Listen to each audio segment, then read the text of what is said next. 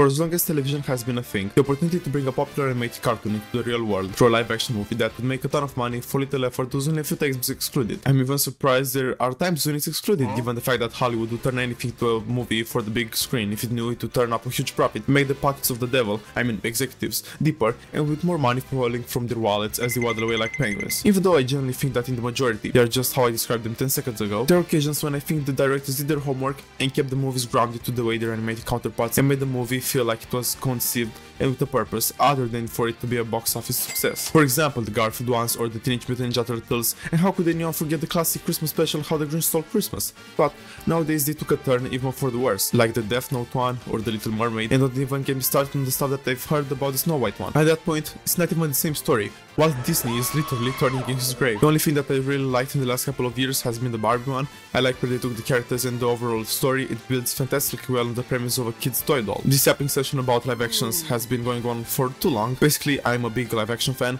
I like seeing my favorite characters be brought to life, so today we're going to take a look at my favorite childhood live action classics, the two Scooby Doo movies from 2002 and 2004. So let's get into them. A bit of background first. This movie was directed by Roger Gosnell, who worked before on films like Home Alone 3 and Big Mama's House, and the screenplay was done by James Gunn. We all know nowadays for the fantastic Guardians of the Galaxy movies. This movie has an overall feel like it was originally meant for it to be more mature than it actually is, and that actually was the case initially. Those feelings were also accented by the actor's responses in interviews and Matthew Lillard's responses when he did an AMA Reddit post, in which he said that the monsters were initially supposed to be, and I quote, really scary. They were softened. A couple of years later, around 2017, James Gunn revealed to the public in a Facebook post that the movie was originally rated R, but he wouldn't delve deeper. He just threw the audience a small bone and left us to chew on it. Time passes by and we get an incredible interview in March of last year. The interview was with Kent Beda, the editor for both the Scooby movies. Touched upon the subject and said that in a test audience in 2001, many parents were not happy with the project. Some people took offense to the words demon and soul and the whole premise of demons from outer space collecting the souls of students as if they were Pokemon, so they got them changed to creature and protoplasm and had to reshoot a bunch of scenes because of that. Shaggy was supposed to be a stoner, big shock, like we didn't have enough clues already. The van with the grill, whilst past the douche plate, the girl he was interested in being named Mary Jane and him saying that's his favorite name.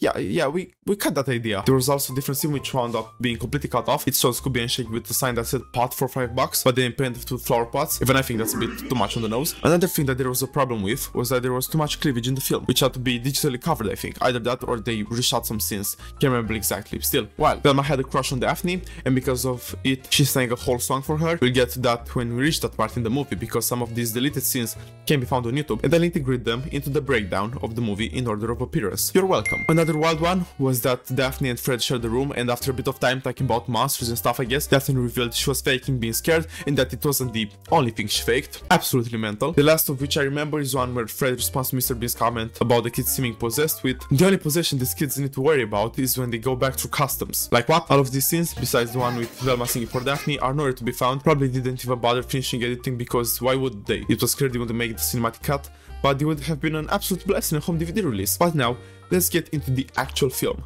And what better way to start off, if not with a deleted scene. There was a whole 2-minute long intro that would play before we get shown the Luna ghost case unraveling. It would also be animated and act kind of like a transition from the animated world to live action. It also featured the lengthier version of the track Shaggy Where Are You by the rapper Shaggy, which I think is an underrated classic. The whole sequence plays out smoothly, it's a nice vibe, but apparently it had been cut out for pacing issues, and because everyone already knows Scooby Doo, it wouldn't have made sense for it to be kept. Still, I don't think it would have done any harm, and come on, it's only 2 minutes, it wouldn't have been a problem in my opinion. From this we start with the actual cinematic cut, one of the most iconic scenes of the whole movie, and an incredible way to start this film, showing us the gang solving a case as they usually do with the traps not working, a gang member being kidnapped, and the chase scene between Scooby, Shaggy and the Master. And what a master!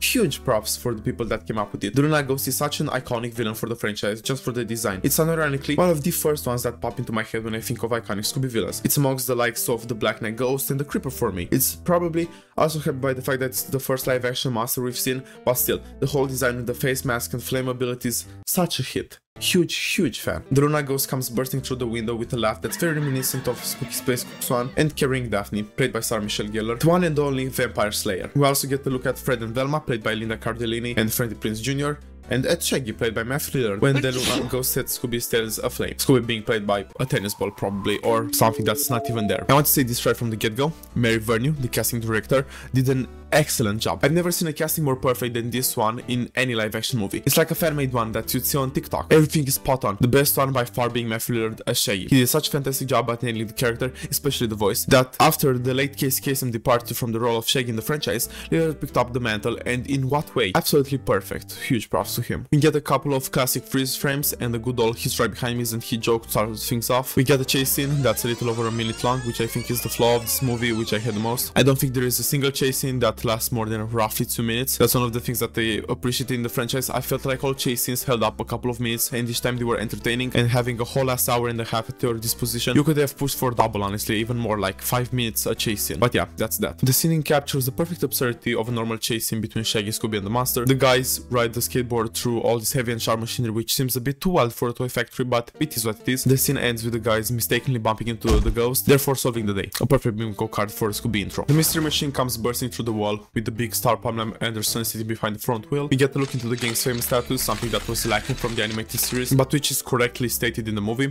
It makes sense that a bunch of teenagers would go around solving mysteries with their dog would be a sensation. The ghost is revealed to be the janitor of the factory, and he becomes this monster because Pamela refused to go on a date with him, most saying Redditor, and apparently she owns the place, and that's why he used the ghost to scare the people from working there. We see that Fred takes the whole credit for Velma's plan when giving an interview to the media. Velma confronts the gang with this issue when they all make it outside, and one after the other, Velma, Daphne, and Fred depart from Mystery Inc., leaving all this behind them. 2 years pass, and Scooby and Shaggy are rolling and smoking some nice eggplant burgers. What you thought? Why are we still here? They get disturbed by a man knocking on the van's door. I'm surprised Shaggy kept the van. The way Fred loves the car in the animated series, it doesn't add up. The man was sent by his employer, Mr. Emil Madiverius, asking the guys to come and solve the mystery on his Spook Island. Initially, the guys just couldn't be asked about this until the guy mentions the all-you-can-eat buffet, and the bells start ringing in their heads. Making their way through the airport, we see each member of the gang. Hello there. Realizing that Mr. Madiverius invited each one of them to the island. Another batch of deleted scenes shows us what Fred and the girls did in the past few years. Fred's flashback shows him going on tour with his book, Fred on Fred, The Many Faces of Me. The perfect book title for this man. In the flashback, we also see an Easter egg. He's got the Black Knight's helmet with him. As most fans know, that was their first case. It unfortunately does not look menacing at all. I'm gonna be completely honest. It looks like shit. In Velma's one, we see her in group therapy talking, and in Daphne's one, we see her training in martial arts, something which will come in handy further into the movie. These scenes, as the alternate intro, were removed for pacing issues, and I can understand why these ones were. In the previous scene, we found out about this spooky island and that it houses a mystery, so we can't wait to see our beloved characters get there. Shaggy and Grandma Scooby arrive. Scooby dressed like this because large dogs aren't allowed on the plane. 2 tiny little questions. If Mr. Emil wanted to invite Scooby, he must have known that, so he should have done something. And how the fuck did Scooby get through customs? Well, I guess if you're a different animal, it's okay, anything except a different race. On the plane, Shaggy meets a girl with a peculiar name, that being Mary Jane, with an even more peculiar appetite for Scooby snacks, because they're vegan. Oh, so the gang spends even more money on Scooby's food than the usual, and that's why he's so fit and could run non-stop. My man's primary diet consists of the 11 herbs and spices from Mother Nature. They arrive at the destination, which, first of all, hats off for the design, iconic location, and fitting vibe for Mystery Inc. It's a very promising start. They get welcomed by the one and only Mr. Madiverius, played by Ron Atkinson, aka Mr. Bean. Woo! And that's what I'm gonna call him from now on. English is not my first language, guys. I know, shocking, right? Because my accent is like so on point. I sound like any other lad from a pub in Birmingham. I get that a lot. Well, I might speak more coherently than them after 4 pints, but that's a whole other story. The point is I cannot say Mr. Emil Madiverius every time I talk about the man, because it feels like my mouth is having a heart attack. And also I cannot see Ron Atkinson as someone else other than Mr. Bean. Maybe a bit of John English, but that's about it. He tells the gang that the teens are acting way off after their experience on Spooky Island, so either the realization that life comes at you fast and you'll be bloated with responsibilities and bills and everything which will make you sad, so you should start acting up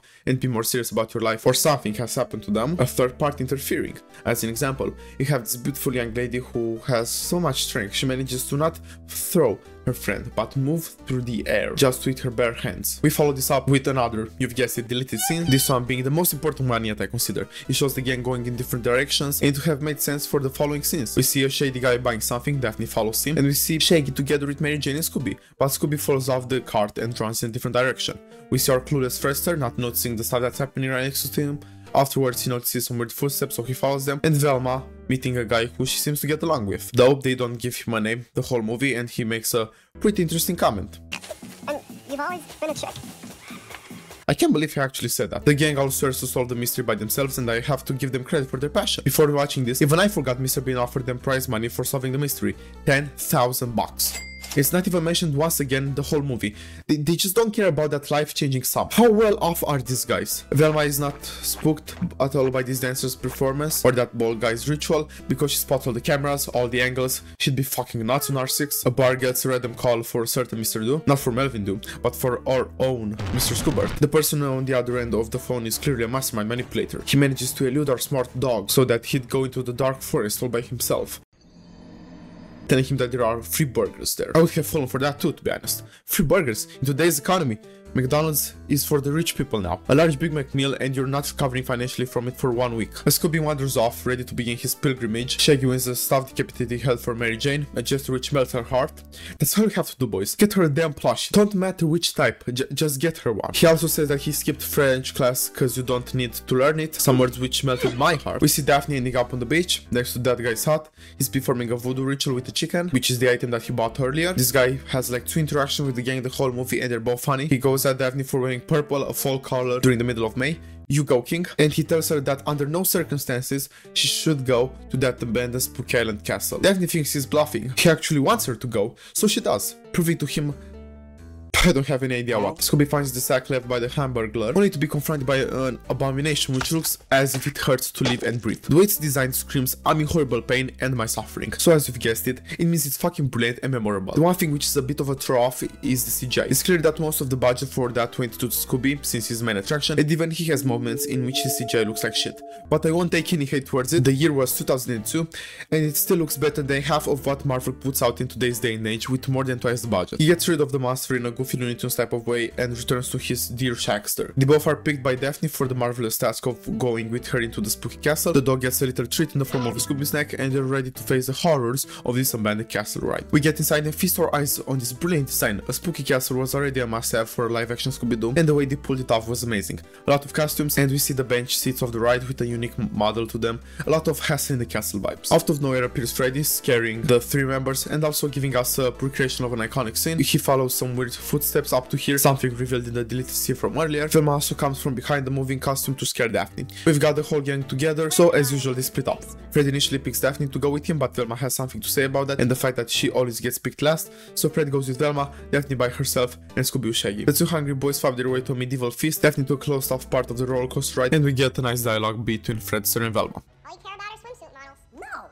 Look, I'm a man of substance. Dorky chicks like you turn me on too. Followed by a moving eyes in the wall sequence. They're going for 100% completion on the bingo shit. The eyes belong to a strangely dressed hobbit-looking fellow, probably one of the dancers. Pulls the switch, turning on the whole roller coaster and castle, putting every member in trouble. Daphne manages to open the door using a Street Fighter combo, but gets pushed by the moving car. Shaggy and Scooby get strapped to the wall by the food, their biggest nightmare combined with what might be a weird fetish for these two. And Freddy and Velma get chased by a cart while some drinking bard-ass knights wield their weapons up and down, only to be followed by 2 goblins on a huge, I don't know what those are called, but they're sharp and coming at the 2 crew members fast. They search for a hidden door behind the bookshelf but remain out of time. A blade's coming at Freddy fast, but Velma clutches the situation up by throwing him a book to brace the damage, which sends him flying. That book must have been made out of rocks, cause how the fuck does he block that huge spade cleaver? Freddy goes flying through the one-sided mirror, accidentally turning down the lever, putting this haunted castle back to rest, saving Daphne from mere death and the boys from their food-themed sex dungeon. Daphne finds her way into an eerie-looking chamber with a strange-looking pyramid object placed on a pedestal in the middle of it. She barely manages to get out of the cage that starts closing in on her after picking the object up. Feels like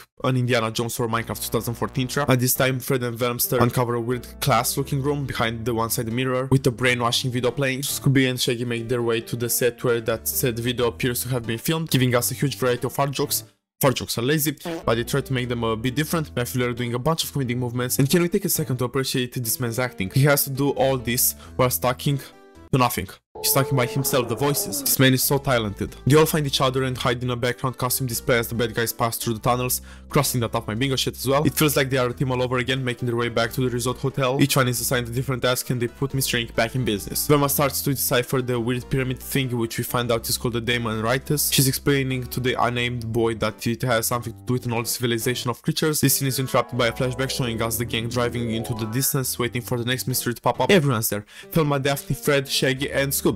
And oh wait, they're Scrappy too. And they made him into an obnoxious asshole that's not a puppy but a grown dog with a gland disorder.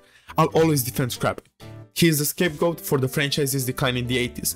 He wasn't the one to blame. He brought a breath of fresh air with him in the first season of Scooby and Scrappy Doo. The franchise was already declining by that point because the same format was used for about 20 years, and when they switched to shorts with real masters, it was shit. The shorts were absolutely shit. It wasn't because of Scrappy, it was because of how they were written. Also, Scrappy is part of a very high fan-regarded series, The 13 Ghosts of Scooby Doo. He had more of a personality than 3 of the members combined. I hate that I see him blamed for the downfall and portrayed like a shithead in this movie, but we move on. Scrappy marks his territory by taking a piss on Daphne, so the gang kicks him out in the middle of nowhere. We follow up with the deleted scene in which Velma sings her song, which is a cover of Can't Take My Eyes Off You. Nina Cardellini does so in a spectacular fashion. She chose the song herself and worked really hard on the choreography, and it sure feels like it. It was a beautiful scene. It was cut though because right in the next one we see the monsters attack, and it apparently would have been a weird shift in tone, which I consider to be complete bullshit. We've had plenty of times already in the franchise happy upbeat scenes, and then straight after we got to the monsters. And it also would have made more sense for the movie, because in the officially released version, we go from Velma laughing at the bar to Scooby cheering out the window, whilst everyone else cheers in the background. Scooby gets scared and hides under the table. Fred is disappointed and tells Scooby that is the most embarrassing thing he's done since he licked his balls at Don Knotts' Christmas party. Nice reference, because the famous actor Don Knotts has appeared before in the franchise in 2 episodes of the Scooby Doo movies. Fred, as a born leader that he is, tries to calm everyone down, explaining that there are no such thing as monsters, only for one to burst through the window, catch him, and take him down with his sleep-inducing breath. I like to think that the monsters don't have a special power to do that. It's just the way their breath stinks because you don't wash their teeth. I'm dyslexic. So to a normal human it just makes him pass out. It's also helped by the fact that later on Shaggy doesn't get put to sleep by it, and he's a weird fella, as you all know. Earlier in the movie we found out that he drinks out of the toilet bowl like Scooby, so that would be that. The dots connect themselves, you know. Velma also gets caught and put right to sleep after trying to unmask the CGI monster and finding out it's not wearing a mask, delivering us a nice jinkies. Daphne manages to take the demon Wright before the bald guy, sticking her tongue out afterwards. I've always felt like that was a kid's way of flipping someone off. Mr. Bean is also kidnapped by the monsters. I guess Teddy will sleep by himself tonight. A loud Scooby Doo Where Are You shouted by Shaggy triggers a new chase scene. This one of my favorite tracks in the franchise. Man with the Hacks. Warner Bros put these licenses to good use, cause it's not the only time we hear it. In the same year, in the episode Big Scare and the Big Easy from Us and Scooby Doo, one of my favorites, the song is also played there during a chase scene. It's roughly 2 minutes long, and as I previously stated, it's just a couple of goops and giggles. We also get a reference to how every time Scooby was chased, it stopped to eat food. Another one for real bingo fanatics. It ends with Shaggy, Mary Jane, Scooby and Daphne hiding in some decorated ceramic pots, it seems, as monsters drag away their friends and other civilians. They actually do the smart thing and call the Coastal Guard and wait for them on the beach. One thing they don't know is that the Coastal Guard is on the whole scheme as well, as we see them evilly laughing after hanging up the phone on Daphne. We wake up in the morning and see that everything is too normal. The resort's smashed windows have also been replaced and everyone's acting like nothing happened last night. They split up to go looking for clues. Shaggy and Scooby run into Fred talking with his male buds about some biatch and shit. Towards Demon and Soul didn't make it in, but I guess biatch is alright. Fair is fair. Fred reveals he has tonsillitis, so Scooby and Shaggy run away, just as we run away to the deleted scenes video, cause that's what's coming up next. A scene in which Daphne ends up in the girls' locker room while searching for clues. In this scene we see Velma dancing around in the locker room before scaring Daphne into leaving and resuming to the theatrical cut, where she's captured by that large wrestle fella, who also steals the Demon Writers from her. This scene would have made so much sense because we wouldn't have cut from Shaggy and Scooby running straight to Daphne getting out of the locker room without showing us what happened. It was cut for the stupidest reason, again, because of the test screening. Some parents were offended and felt that it wasn't an appropriate scene because they thought the girls were dancing in their underwear, not in their bathing suits, and Lida did again such an amazing job. It's the second scene that got cut out like that. The boys get cornered in a mini shack slash garage with seemingly no way to escape until Scooby uncovers 2 motorbikes. They take off and pick up Mary Jane along the way. One hit to the head by a branch next, and Scooby sees that she's possessed by what appears to be one of the creatures. Chester and his dog get into an argument when he doesn't believe his lifelong companion over a girl he just met. This is probably the most real scene in the whole movie. Scoobert falls down when a hidden trap opens from below him and Shaggy jumps after him, head first. This man's balls are made out of pure steel. How would they go head first on those park slides? And my man does it in a hidden entrance tight tunnel on an island with soul-stealing creatures. When you're dumb, you're courageous. We get our second to last deleted scene right now when Shaggy arrives in a weird looking cave with a spectacular design. The ceiling looks out of this world and that soul pot has an amazing design. The deleted scene shows us Shaggy watching from the distance as that claw machine takes out Daphne's soul, protoplasm, and how one of those monsters inhabits and possesses her. This scene would have shifted the tone a lot and would have been a very memorable one, going for more of a dramatic approach. Also, Mr. Lillard did a fantastic job at portraying the absolute fear and dread some would have on their face in that moment. It was unfortunately cut because it would have been too intense for the younger audiences, and I can understand that. but that's also why a more mature cut, not necessarily R, would have been better. This would have given the crew more of a wiggle room in making the movie scarier and feel like more things were at stake for the mystery solving gang. Resuming the theatrical cut, Schechter goes and picks up his friend's souls from the pot, popping them off to return to their bodies. First one to do so is Velma, and when she gets back control of her body, the monster comes out of her and explodes in particles when exposed to the sunlight, in the process revealing to us why the monsters had to inhabit human bodies, use them as an umbrella from the sun so they won't explode, also explaining why they attacked at night. The next one is Fred, but he barely misses his human form when the door gets shot right in his face, or better said head. He pulls out a random stranger, but he puts him back in. Shaggy has a straight mission and he's not there to deal with other casualties. Lastly, he pulls the red head out and sends her flying. Velma spots a floating spirit coming out from behind her and she sees the control Daphne in front. She pushes her into the room next to them so that the protoplasm can take back control and pulls down the blinders to transform the monster into sparkles. It's then revealed that Freddy was the floating head, not Daphne, and when they fight each other in the forest, a bit random but I guess the mystery tingle senses are real, it's revealed that Daphne took control of Fred's body. Shaggy places down the demon Wrightus he managed to steal from the ritual point, proving once again the clutch MVP that he can be. They would have all been gone forever if not for Schechter. There begins a process of soul swapping until every single one is in their home. I like how all the actors managed to perfectly adapt to the roles they had to be. Fred and Shaggy as Daphne, Shaggy also as Velma, Velma as Fred, and Shaggy and so on. They spot an explosion on the beach and go to see what happened. It's the random guy from the market, probably the only person left that hasn't turned yet, maybe because of all his voodoo shit. Actually, right at that moment he was performing a voodoo spell, but he set off an explosion. It's revealed that the monsters want to take control of the whole world, but in order to do so, besides all those spirits, they need a pure one. But it doesn't have to be a human one, which means, yep, Mr. Scoobert. Somewhere between these last couple of scenes, there have been our last deleted scene. It shows us Scooby trapped in that pyramid that Daphne almost got cut in earlier, trying to fake heart attacks so that the guard would lay him out. This is probably the scene with which I agree the most when it comes to its removal. The gang was just explaining why the monsters need souls and stuff, and putting all the pieces together, and a scene like that with goofs and shits would have fucked up with the pacing and vibe way too much. We're now revealed that the big bad guy behind all of this is Mr. Bean. He estranged Scooby from his friends so that he'd be vulnerable and feel like he only could trust him. After all, he gave him Scooby snacks, talked nicely, and took care of him. I told you he's a mastermind manipulator right from the start. Shaggy gives an empowering speech about teamwork and friendship, eats a Scooby snack, and reunites the gang together for good. We get the montage sequence of Mr. Ink setting up a trap for a beloved British fool. They plan to tip over the whole ball of souls so that they come back in everyone's body. Then Daphne will open the vent in the ceiling and position the disco ball skull under it so that the light would reflect into it and kill all the monsters when they come out of their human hosts. A well thought out plan, very nice. The ritual is about to begin, so they go fast about this, but unfortunately, when Shaggy ties up his part of the rope to the ball, he accidentally manages to get himself tied up together. So when Velma and Freddy jump so that the ball would get pulled up and Bill, they instead pull up Shaggy, who takes a serious fucking hit on the ceiling. Like, holy shit, how can he walk after that? The hit also causing Daphne's support to be chipped off and fall as well. While flying around like a Dutchman, he intersects with a ritual guard, knocking him out in the process. He notices Scooby getting treated as if he's Julius Caesar, so he switches outfits to the knocked out guard as if he's Agent 47. Doing this, he manages to blend in and stay close to Scooby. In the meantime, Velma and Fred have no escape option, so they try to play along the ritual's dance. Fortunately, Daphne was still somewhat stable on the wall, so she managed to climb out in order to put her part of the plan in order. Frester and Velmston get caught. Who'd have guessed those dance moves? I know. Shaggy manages to say his apologies to his canine companion with some truly moving words and restore their brother-like bond. It unfortunately was a bit too late. Right as they finish the claw, sucks Scooby's protoplasm out and Mr. Bean begins the ritual. Our lanky stoner comes to the rescue again, latching onto the claw device, knocking over Mr. Bean in the process, disrupting the ritual. The guards get distracted by Scooby's protoplasmic head, giving Fred and Velma the chance to go and get the demon Wrightus. Scooby gets back into his body after bumping around a bit more. Upon reaching Mr. Bean's body, despite the fact that he's wearing a mask, Freddy goes to pull it off, revealing that he's actually a robot. And by chest burst, we are revealed that the person controlling this machine and the one who was behind this whole scheme is Scrappy Doo. It was shown in an earlier scene that Mr. Bean scratched his neck in a dog-like fashion, but besides that, there weren't any particular clues. It was an awesome reveal. At first, you might have thought it was Scrappy given the fact that we got that flashback, but after seeing Mr. Bean as the grand villain in a robe and everything, you probably forgot about Scrappy, didn't actually think he was controlling a robot. Scrappy absorbs the demon Wrightus, which, even if not at full power still, proved to be dangerous by turning Scrappy into a huge monster with a beer gut. Daphne makes her way to the top and starts pulling the lever to unlock the vent, but she gets stopped by the wrestler. A remixed version of Scooby Doo Where Are You starts playing, signaling to us this is the grand finale, the post-fight if you will. Scooby and Shaggy are chased by Mr. Poppy Power, Daphne's fighting off El Matador, and Velma gets caught by one of the guards, but Freddy's there to the rescue, using the climbing gear as some sort of nunchucks, rope dart, something that was foreshadowed in the first scene, right back at the toy factory. The two boys hide from Scrappy under the ritual site, but they get caught by the possessed Mary Jane. Burton's slightest breath isn't enough to put Shaggy to sleep, I'm afraid.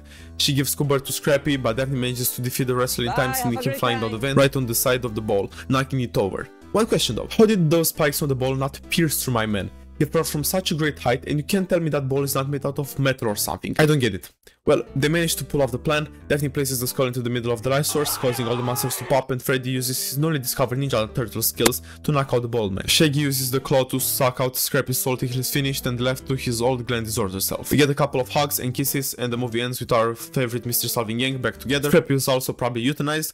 Oh, and one more thing, they found the original Mr. Bean, who was apparently kept locked away by Scrappy for about 2 years. Well, I guess everyone got their happy ending, except for our gang, because we have another mystery and CGI-filled movie to go through. This sequel brought back Roger Gosling and James Gunn as director and writer. This one, though, has a higher focus on the kid aspect of the franchise, emphasizing more of a fun, light-hearted adventure than the previous installment. It has more colorful monsters and humorous scenes for kids, removing even the slight bits of adult jokes that were left in the original after all the cuts. You can see the differences day and night, especially more if you watch them back to back. Maybe they did from the start in a kid-friendly way so they wouldn't have so many changes and inconveniences caused by the test screenings. Maybe they thought that after the first movie's successful box office launch, appealing to a wider kid audience with its style would make even more money. It made about 100 million less, but still more than double its budget. It also has a high emphasis on nostalgia and the popular monster from the franchise. This movie also features a couple of deleted scenes, like the previous one which I adore a lot, and it's so unfortunate that it was cut. There are also a couple of ones showing different monsters that didn't make the roster for the film inclusion. So let's start the breakdown. The movie starts with the pterodactyl ghost, a pretty forgotten monster, but because of this movie, I assume it got way more popular. It scatters around the city before going into a sewer train right in front of the newly opened Mystery Inc. exhibit at the Colzonian Criminology Museum. The exhibit features a ton of costumes of classic monsters, and it's such a pleasure to see them in live action, even if not all of them get the chance of being important to the movie's plot or brought to life. We get our first look at the reprising actors as they come out of their limo with a Burger King sponsorship deal in their head. Every member sees their fanbase cheering for them. Daphne's are Discord mods, Velma's are the Recon cancellation squad on Twitter, Shaggy's are stoners, and Scooby's are just plain dogs. If it would have taken place nowadays, there would be a ton of furries cheering for him. The first of the two huge faces that came to do a bit of guest starring in this movie is Alicia Silverstone. She takes the role of Heather Jasper Howard, a news reporter. Freddy gives a tour to the news reporter, saying that they were happy to donate the costumes from the folks they caught over the years to the museum. I've already said this before, but it generally is such a pleasant sight, impressive thing. The way they made all of these costumes for this movie, given the fact that more than half of them don't even show up as monsters, shows another level of dedication. I suggest you pause during these scenes when you're watching the movie for yourselves so that you can appreciate the work that went into this even more. Shaggy and Scooby stumble upon the pterodactyl ghost costume, which looks a bit different from how it did a couple of scenes ago, but I guess it's just because we got closer. Oh, and also it blinked. Highly mechanical costume design by that man. Props to him. Fred tries to say something to Velma, but she's too discombobulated by the presence of our second guest star, one and only Seth Green. Yes! We got Chris Griffin in a Scooby Doo movie. Family Guy straight into the tags of this video. Bro acted as if he slipped on a banana peel. Goofy ass motherfucker. He's the owner of the museum and he pulls out an emoji reels on our gang member. It initially works until the word date is thrown into the mix and then Velma gets nervous and refuses our sweet boy Chris. He was a nice guy, Velma. Not too many of those left, you know. Chris was so upset about the rejection that he even forgot to pay the electricity bill since all of the lights went out at the museum. The huge window shatters and some strange looking green fog appears from the pterodactyl's costume exhibit. It's alive. Ned, the cameraman, gets left behind so that he can film all of this. After seeing how much Jonah paid Peter for those Spider-Man photos, I completely understand the hustle, my man. Mystery Inc. cooks up a fast plan in order to neutralize the threat. They catch the flying bird in the curtains, but it's to no use. Scooby and Shaggy get dragged around the whole hall and table, destroying all those fantastic meals. The other members of the gang make a comment that they have to save Shaggy and Scooby, as they usually do. Well, they were the ones to save your ass last movie, so sit down a bit. I'll not tolerate that kind of talk towards my sweet Shagster. The main villain of the movie appears at the top of the shattered window to give us the usual evil villain yapping session. The pterodactyl ghost escapes with him and two costumes from the museum. The one of the Black Knight ghost and the 10,000 volts ghost. Why are they all called ghosts? Velma finds out that under the pterodactyl's podium there was a secret hatch that the ghost used to get into the museum. So much sentience for a lab designed monster. Frankenstein could never. Some type of weird looking skull was left behind by our UFO ass looking friend, so our Kowalski type of chick takes it in for analysis. Daphne advises Fredster to not answer the questions of the hungry media sharks, but her foolish good looking believes that the press loves them, so he does that either way. They took what he said out of context. No surprise there, and they accentuated the fact that Scooby and Shaggy are goofballs and troublemakers. The two boys want to change their ways, so they swear to each other to be fantastic and spectacular and to take this whole mystery spiel that pays their living finally seriously. Props to them. The first change is appearance. Of course, Scooby sports a combination of Daphne and Velma's look, and Shaggy goes for a Shaggy-fied version of Fred. They try to make a list of suspects. The first one they take a look at is the man behind the pterodactyl ghost, Dr. Jonathan Jacobo, who used the ghost and costume to sell money in order to fund his monster-making experiments. But our aerial friend could have been the one behind this whole scheme because he died a couple of years back when he tried to escape the prison in a makeshift wing glider. But his cellmate was released 2 months ago, Jeremiah Wickles, one and only Black Knight ghost. so our gang goes to pay him a visit. My man Wickles has the most antisocial doorbell ever and I love it. If you ring once you get warned, if you ring twice the trapdoor opens from below you and sends you sliding into a metal ball where you're stuck till he comes to let you loose after a couple of hours. Daphne uses her makeup kit to activate the recognition print scanner to unlock themselves from the hamster ball nightmare. Shaggy takes the initiative and steals Freddy's thunder, being the one to tell the gang to split up and search for clues. The two boys go searching in the direction of a deleted scene, which shows them fooling around a bit in the hallway until resuming to the theatrical cut where we get a bit of a comedic moment. Scooby has a secret labeled safe in front of him, but he goes for the glasses above it instead. Then they repeat the same joke. The gang finds an old book that has instructions on the monster making process. Scooby and Shaggy find a clue about an old bar where a lot of bad guys go to. They celebrate their finding, but they're quickly interrupted by a menacing laugh. The boys jump scared, Scooby accidentally doing it in the arms of the owner of said laugh, the revitalized Black Knight Ghost. They run and begin a comic classic scene, barricading a door behind them with everything they can get, just for the Knight to come inside a different door and also help them barricade before they notice him. The brave Fredster comes in to the rescue but gets knocked out. The Knight is twice his size, to be fair. Daphne begins fighting our medieval bad guy until Velma finds his weakness in the book. They put it into practice, very funny. The Black Knight gets left behind as the gang escapes the manor. They arrive back at their headquarters, which look very interesting. I haven't touched upon this earlier, but I feel like we get a better look at it now. The TV is missing, by the way. One mystery at a time, though. I like the atmosphere it gives. I would have gone for something like this if I had to make the headquarters of the mystery gang, but I like their approach to it. Those vines or whatever those are on the ceiling are great. It has an overall kid-friendly aspect. All the colors and the way it's shaped, it looks like a Disney Channel or Nickelodeon type of room for their TV series. The two guys want to prove to the gang that they are valuable members by solving the mystery by themselves, so they lie in order to get out of the house without being further questioned. The analysis of the scale comes back, showing that it contains frandemonium, which, as the book states, is the key ingredient in creating monsters. They pick up a new lead when they put two and two together and realize that frandemonium can be found in mines, and there is an old and abandoned mining town in Old Coolsville. Velma's whole momentum is torn to shreds though when she spots Chris knocking at the front door. Fred invites him in and chit-chats him a bit until Daphne has time to give Velma a pep talk and a bit of a makeover. The trio with Chris heads for the mystery event right as we head towards the best deleted scene, which is the most unfortunate one to be cut because it's absolutely amazing. It shows us the 10,000 volt ghost and the Black Knight take all the other costumes from the museum right as the two night guards have a bit of a dance off. This also was the 10,000 volt ghost introduction. It's a genuinely impressive scene which showcases even more iconic costumes. The reason for its removal is that they've been away from Shaggy and Scooby and the investigation for far too long, so they had to get back to it quickly, and the scene, which lasted a couple of minutes, would have been bad for the pacing. It's even worse when you look at it and realize it was done, like the VFX and everything. Usually in deleted scenes, as we've previously seen, they don't look done at all. Scooby is still only a work in progress, but this one looks wrapped up and finished, so it was a late decision to cut it, unfortunately. We get back to the hungry duo as they arrive at the Fog Ghost. They dress in some groovy outfits and burst through the front door to deliver us another deleted scene. It isn't something very long, just a bit of conversation between Shaggy and his disguise and a couple of people. It was cut for the same reason as the robbery one. They had to get back faster on track to solve the mystery, so they had to get the boys quicker to Old Man Wickles, who was sitting at the bar. He gives a couple of moving words about how the crime industry is nothing to be admired and to get out of it as soon as you can, right before going crazy like the old cook that he is. Shaggy goes for a piss and leaves Scooby alone for 2 minutes, and he gets into a dance sequence with like half the club. Scooby's wig pops off while he's dancing, so they run away through the dumpster chute. Horrible. I don't know why, but the dumpster behind a club full of criminals sounds way more disgusting than a normal dumpster. The other members arrive at the museum to discover the robbery. Chris is in shambles and goes away to start his Joker arc. Freddy gives the media new material to make the gang look like shit, this time though by mistake. Daphne goes to confront Heather about her wrongdoings and about how she considers her a suspect. Right as those words leave the redhead's mouth, the masked figure appears behind them on the top of the museum. Damn, they just can't stop catching girls at the moment. We turn our attention back to the schizophrenic Chris as he's in the back alley behind the Fog Ghost, questioning random criminals. Scooby and Shaggy get spooked while running into him. They have a pretty interesting conversation, which gets put to rest when the guys see the old man leaving the club. They follow him to the old mining company whilst hiding in Fortnite bushes. They scoop around the place before being interrupted by the revitalized version of the skeleton ghost. It was done so in a classic way of going from dark to light through the shadows. Scooby accidentally triggers a lever to a secret entrance, revealing an elevator which they hop into. The other half of the gang arrives at the same mining town. They burst in on Old Man Wickles, think he was up to some mischievous planning, but he was just showing some investors a model of what was supposed to be theme park he thought of, and the gang made the investors walk away.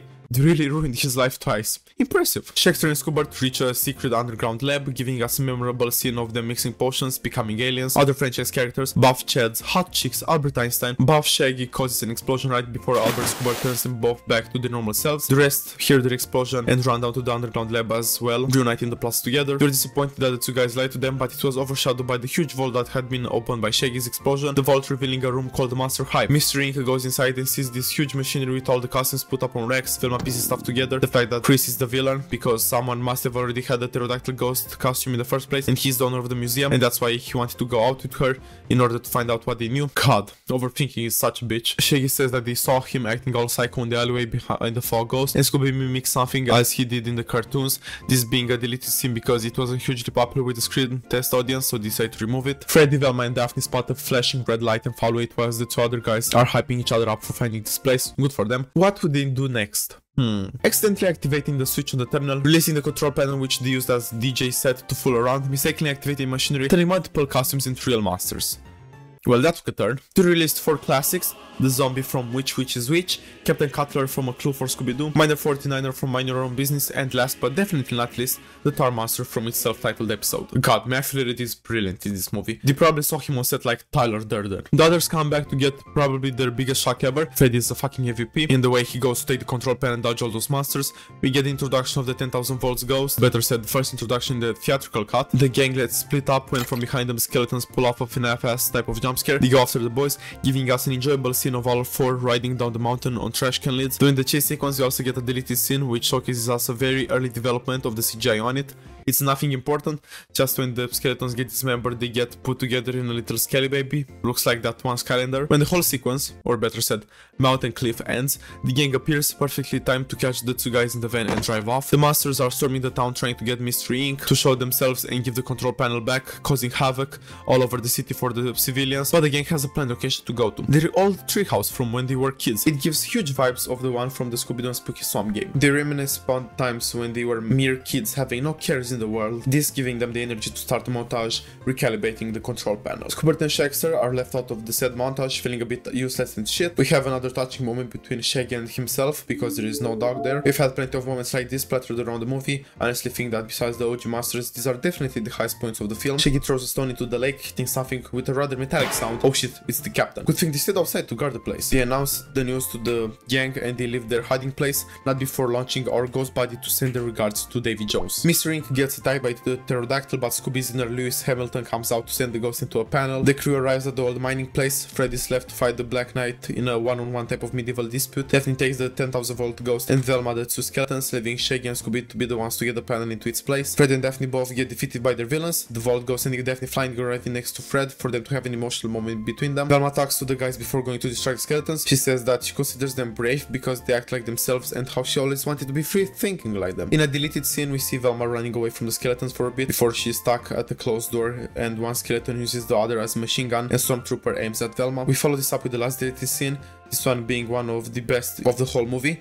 Shaggy has probably the best talk with Scooby he's ever had this whole movie, saying that he loves him, that they can do this, all things like that. But it was apparently cut because the movie had enough character and there would have been too much if this was included as well. What a shit reason. Very unfortunate for its removal. Lillard's acting is amazing in this one, as usual. Right after this, a chase sequence begins with Scooby and Shaggy running away from Miner 49er, right before being closed in with the cotton candy glob, or better said, he was closed in with them. This monster was kind of an original for this movie, just like the Luna Ghost was for the previous one. There were 3 cotton candy monsters in a comic book from 1999, but that's as far as the inspiration goes for this one, I presume. There were also the ones from the Mama Cass episode in the Scooby Doo movies, but those were green, so this sequence also showed us Freddy and Daphne defeating the 2 monsters by connecting them one to the other, still to electricity. Good thinking. And you also see Velma running from the skeletons for a bit right before falling down an air duct, arriving at a weird looking shrine for Jonathan Jacobo. From behind her, Chris appears. She's spooked. She has every reason to be. Why is my man acting so creepy, like holy shit? She falls down the metal grid. Chris convinces her to let him help her and she falls. Happily she made the right choice. He saved her.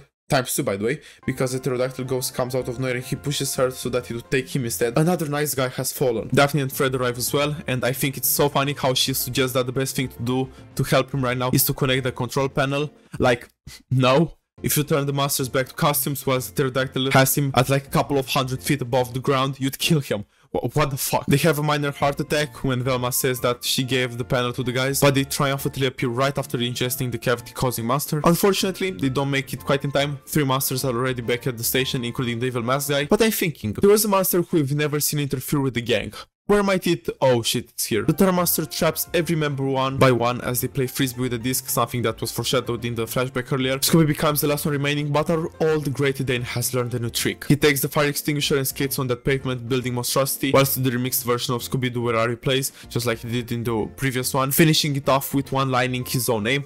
Narcissistic, but I'll give you that. He starts the panel, the monsters have their lives taken away. They at least lived for like a couple of hours. A bit of consciousness here and there showed us that it can be harmful, and why cats and dogs would rule the world if they possessed that ability. They catch the bad guy and mask him to be Heather, the reporter. She was helped by her assistant, the cameraman. That's how the monster was on the building that time. But wait, better said, he was helped, because she was just a mask and a nicely developed female voice, because she's actually Jonathan Jacobo, the pterodactyl ghost. That's plot twist for you. Yay, Chris is alive. Wait, did my man put up a whole shrine for himself? We have a narcissistic contender for Scooby and Carty. The movie ends on a nice note. Thelma tells Chris she'd like to go out with him, and they end it off by fooling around a bit. Very wholesome, and with a dancing scene at the Fog Ghost, so everyone's turned around for the gang. This scene feels like a very childish way to end it, like the end of a Disney Channel movie or a Lego video game, but it's still a great movie. But we're not finished yet, because now we'll touch upon what would have been third movie. Woo! For this, we only got a couple of bits of information. First of all, the basic premise of the plot, according to James Gunn. The Mystery Inc. gang are hired by a town in Scotland who complain they're being plagued by monsters, but we discovered throughout the film the monsters are actually the victims, and Scooby and Shaggy have to come to terms with their own prejudices and narrow belief systems. The last part can go in a lot of ways. They made it sound like they were racist, or as they got cancelled for something. It's like a YouTube apology. It was cancelled because the previous ones were shit on by critics and fans alike, and because Warner Bros. Was not happy with the way they performed at the box office, even though they both were smash hits, more than doubling their budgets. Sounds like a ton of bullshit to me, but to be honest, yeah, it is what it is. I love both of these movies. I know they're not perfect, they are really fucking flawed, and they aren't taken too seriously by critics or fans alike, but those are live action movies in general. If you look at Rotten Tomatoes or IMDb, most live action movies are harshly reviewed like that. But I don't care about those things. I like looking at these particular reviews because I know they were left by fans of the franchise in general, because these are the ones who can properly review a live action adaptation of the franchise they adore, in my opinion. I love how both of these tackle these beloved characters. The first one did so in a more adult way, comically and tone-wise speaking, which was still very soft to what they initially planned, but still, it's a great approach, and I like how they build on the already established things in the franchise and character personalities. In the second one, you feel a big shift in tone, it's more kid-friendly and tries to be more like its animated counterpart, and that is done amazingly as well. I feel like both of these were worked on by people who genuinely cared about what they put out and did the most they could with the rating and budgetary restrictions they had in place. The actors as well. Besides the fact that they are the perfect candidates for each role, I've never seen a more perfect cast assembly for a live action movie, period. They did an astounding job, especially Mr. Lillard. Acting by himself in all of those scenes without making them feel like Scooby wasn't actually there in person is such an astonishing job to do as an actor. He deserves all the praise and even more. These are my childhood's go-to movies. They are one of my all-time favorites because they are comfort movies. That's how I like to rank my films. If I had a shitty day and I like to get home and put on something on TV so I'd feel better, I'd choose a Scooby Doo episode or comedy show in a heartbeat. They're light-hearted and the whole problem gets solved in around 20 minutes with shits and giggles along the way. It's a perfect feel-good experience that helps you forget for a bit about your real-life issues. These two movies are exactly like that, just in a movie format. I love them. This video was not a substitution for actually watching the movies. I cannot stress that enough. Go watch them yourselves and form your own opinion. I had a great time doing so, and I know that if I did, so would you. This was Lord Seal. Don't forget to leave a like and subscribe if you've enjoyed this, and I'll see you guys next time. Bye!